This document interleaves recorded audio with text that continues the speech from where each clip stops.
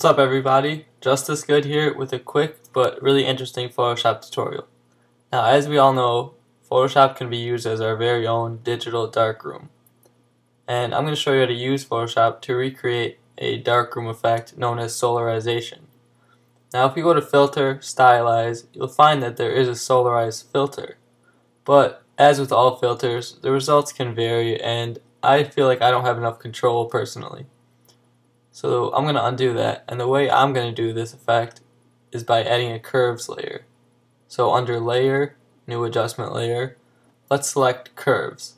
Now I can customize my solarization effect. Now I'm going to grab the shadows here, which is this dot on the bottom left, and bring them all the way up and make our shadows white. And now on the line a little bit further, about 25% down the line, I'm going to bring some of them back down.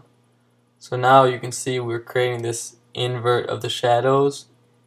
And what we want to do with this line here is create a W, like the letter W. As you can see, this is just one U, and this is its own effect in itself. I personally think that looks great. It's a very unique abstract effect where the shadows get filled in, but it still has this metallic looking edge to it. But let's bring down our last curve and make sort of a W shape.